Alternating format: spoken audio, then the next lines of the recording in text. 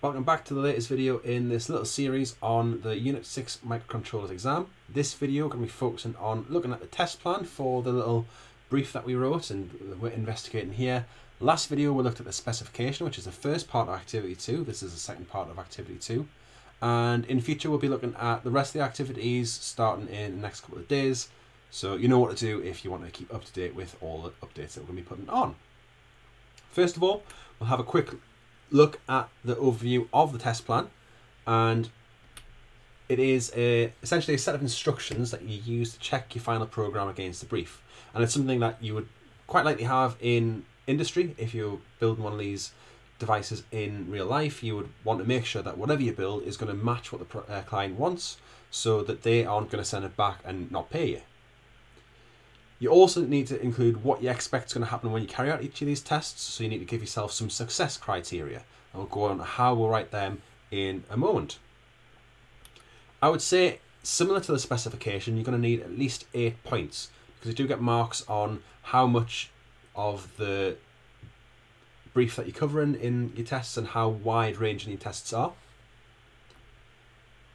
You also revisit this when you come to activity 5, so we are writing this before we do any programming, before we do any major design, and after we've finished the programming and we've got the device in front of us, we come back to this and we test against this test to make sure that we've met everything that we need to meet.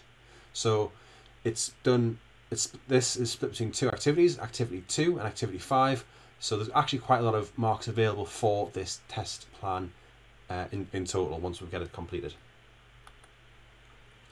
Test plan itself is done in a table format, so you can see here a bit of a mock-up of what the table looks like. There's 4 columns in activity 2. There is 2 more columns added in activity 5, and we'll come to that in a later video when we come to looking at activity 5's video. The first column is a test number, and that's really simple. All you need to do is put in the number of tests that you're carrying out. 1, 2, 3, and on, up to 8, 9, 10, or whatever. You can also put in the purpose of the test, and this is going to be what you're testing for, why you're going to be carrying out this test, what parts of the client brief are you going to be testing when you're carrying out the test. The test condition is less obvious when you read what it is, but what the test condition is the thing that you're going to do to test the device. What are you going to do to test this test point? What specifically are you going to press on the device? Are you going to measure or anything like this? And finally, the expected result is exactly what it says on the tin. It is what you think a successful test is going to look like.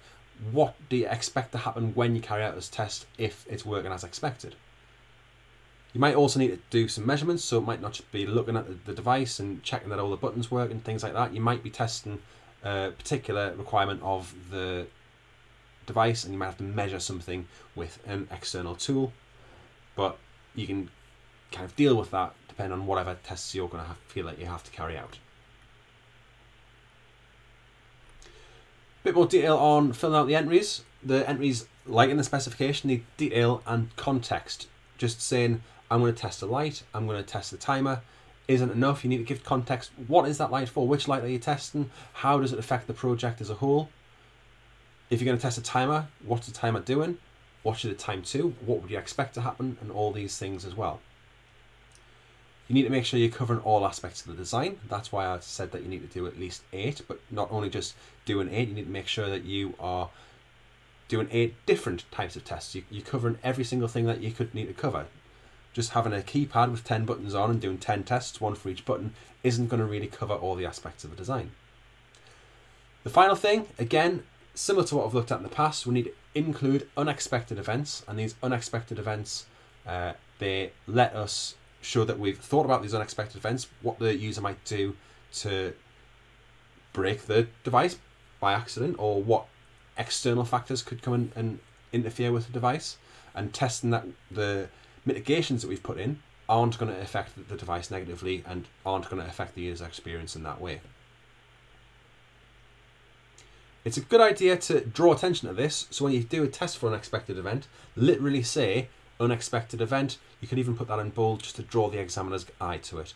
I think that's really good thing to do, because then you're definitely not going to get a bit missed. To write an entry, we'll take it through step by step and we'll look at each individual part of a test plan entry. And we'll be looking at a little bit of detail and kind of giving an example of each one.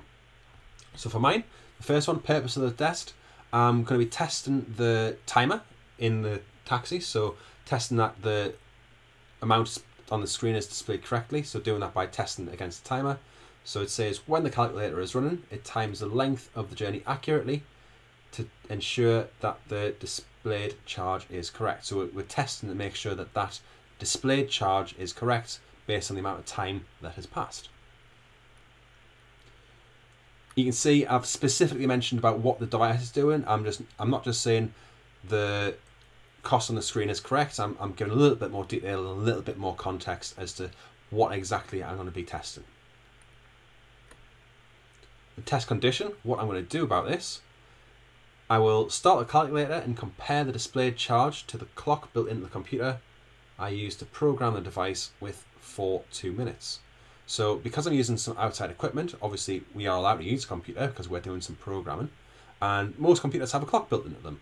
So I'm comparing the time on the clock, which is we can assume to be accurate because it's a professional computer. We can assume that that clock is going to be accurate, and we will use that to make sure that the time on the device is accurate. In this case, it's not displayed as a time, it's displayed as a cost. And specifically because we're looking at this time and this cost, we look at what we expect to happen, the expected result, and because the fare goes up by 25 pence each 20 seconds, that's what we expect to see. And because I know what it should look like after 2 minutes, which should be £3, we'll make sure that after 2 minutes, we've got £3 there. I've chosen 2 minutes because that seems like a fairly reasonable amount of time to test for. You could go for saying testing for 5 minutes, and after 5 minutes you check to see what the price is. It's up to you, but I'm just putting some numbers in there that I think is testing over a long enough period of time. And this is kind of the length I would expect to see an entry for, maybe a little bit longer, but nothing too wordy. And you can, like I say, you can see they've got detail in there. I'm very definitely speaking about this particular device, this calculator for a taxi, and I've got lots of references to how it's actually working. So lots of nice detail in there, lots of nice context, and 8 of these will cover, at least 8 of these will cover everything they need to cover, as long as you spread them out around the device quite nicely.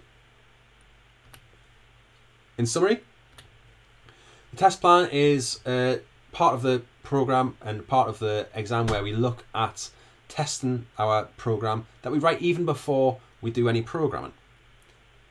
We also write how we're going to carry out the test, so not just what we're testing, how we're going to carry out, and as well we're looking at what we expect to happen. We need to ensure that we've got detail and specifics to the project within the test plan. So we're not just talking about a generic device, we are talking about our device that we are designing for a specific use and what we expect that specific device to happen. And we also need to make sure we're getting a good coverage of the device. So I say at least 8 points. If you do 10, that's perfectly fine as well. I think if you're going above 12, you might need to think about dialing it back a little bit, but I would say the biggest thing you should be thinking about is at least 8 points included here.